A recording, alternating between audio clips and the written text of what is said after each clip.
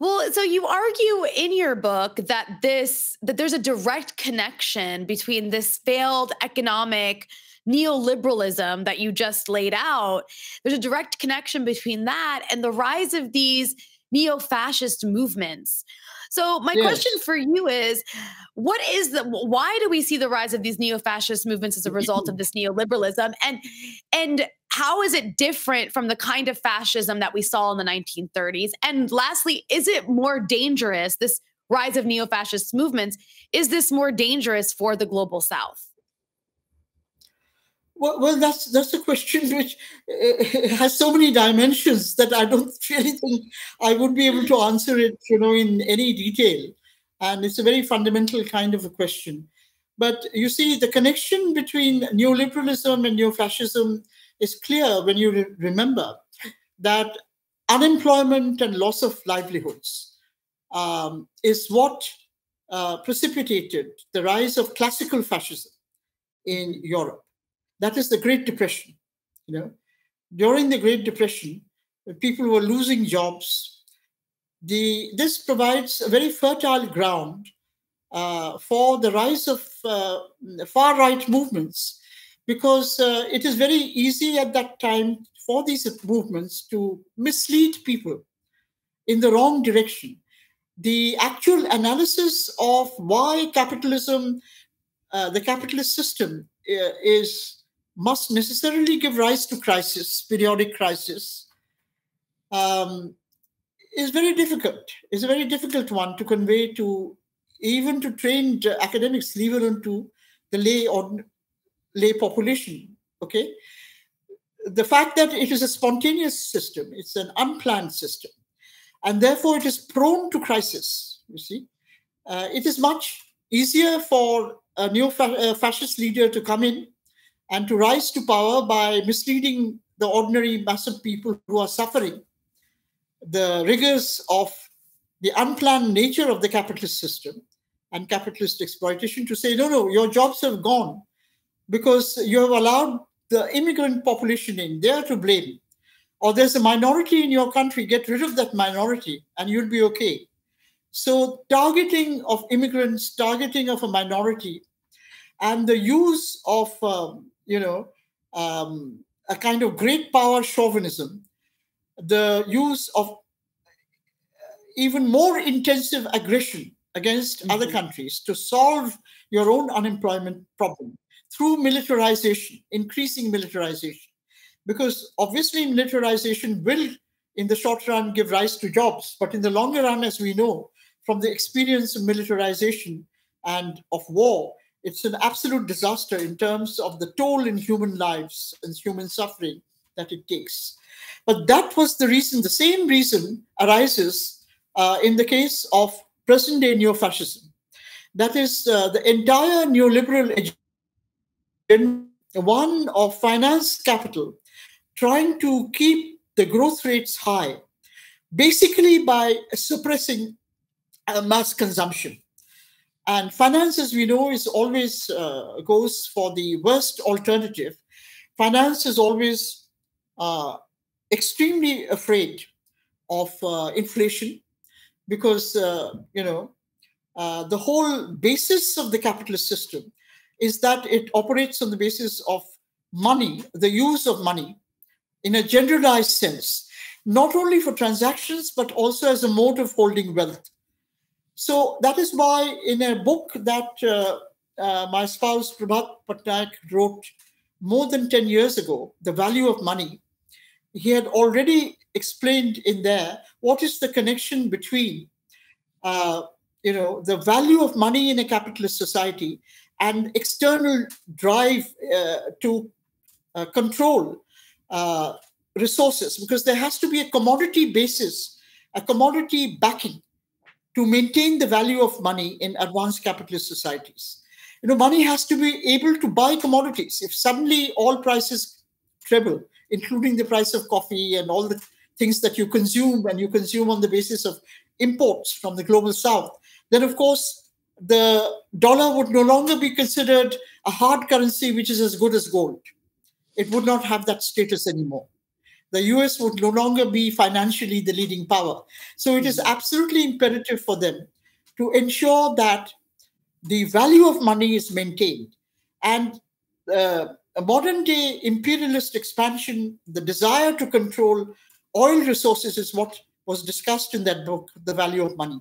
So your later question about oil has already been taken care of, as it were. In that book, Yes. you asked me, you're talking about primary products, but what about countries in West Asia, like Syria and Lebanon and Iraq and so on, which don't export much to the West? But the West Asia is the region of oil. Yes. The bulk of the world's known oil supplies are located in West Asia.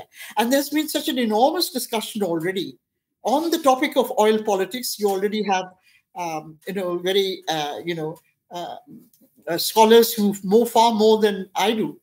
Ali Qadri is there, who's writing on West Asia. There's Ejaz Ahmed and so on.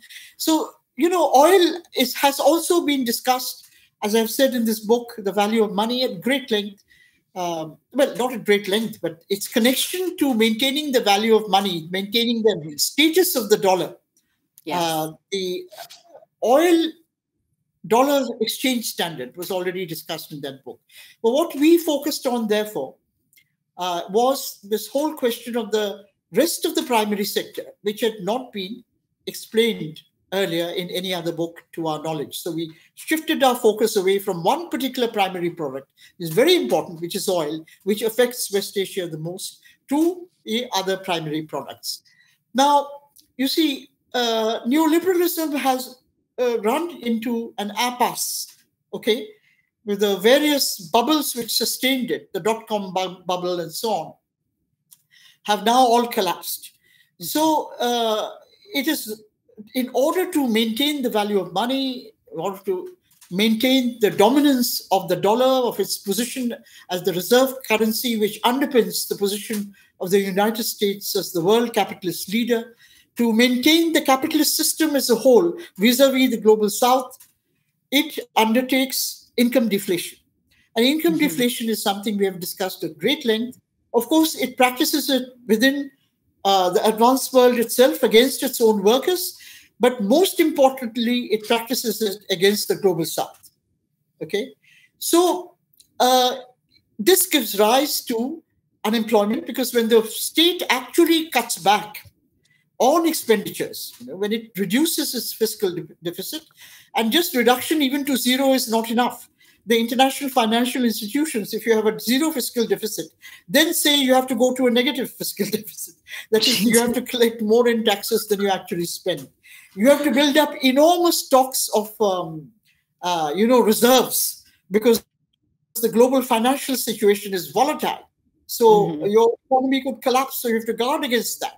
So countries like India absolutely unnecessarily has global capital flowing in. We don't need that capital. Our current account deficit is very small. We have not needed it in the last 20 years.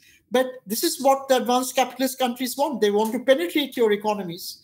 So they want their capital to come into your economies. So what we are essentially doing is something very irrational. We have been doing, and other countries have been doing. China has been doing as well. We are taking money from advanced countries, not so much China, more India, at a high interest rate, and then we are parking it as United States, Treasury bonds and so on, Treasury paper, at a very low interest rate. So if you do it as an individual, you'd be mad. You don't borrow money at a 6 to 8% interest rate and then park it somewhere where you get 2% interest rate. But that is what developing countries have been forced to do. That is what they've been doing. This is a new form of drain as well, which I don't have time to enter into here. So these policies of exposure of small producers to this kind of cutting back by the state of development expenditure under the neoliberal dispensation, exposure to global price volatility, has reduced their incomes, has produced enormous rise in unemployment, which was already high to begin with. Now, this provides a very fertile ground in developing countries for these fascist leaders to come in, and they are saying exactly the same things as Hitler did in Germany, as Mussolini did in Italy. They are pointing to their domestic minorities, they are pointing to religious minorities, to cultural minorities, and they're pointing to immigrants as targets, and they're saying these are the people who are responsible for and of course, the advanced capitalist countries are perfectly happy with that. As long as the neo-fascist elites allow the transnational corporations to come in, as they're doing in India, as our present government in India is trying to do, through the farm laws that it has ran through parliament without consultation with the people who are most affected, who are going to be most affected by them. As they have done in other countries where you have the rise of neo-fascist movements, they are all playing ball with the international financial institutions and with the advanced countries. So the advanced countries are perfectly happy to go along with that, And yes, it is a very, very dangerous situation for us in the global south in particular. But the tide is also turning because it's a question of struggle, basically, between two alternative visions and two alternative trajectories. One is the very narrow vision, the narrow, extreme right-wing and very dangerous vision, which neo-fascism embodies. And the other is the vision which Marxism and the left movement of internationalism envisages. So it is always a struggle between the two. There is no absolute victory at the moment of one side over the other. And therefore, the struggle really has to go on.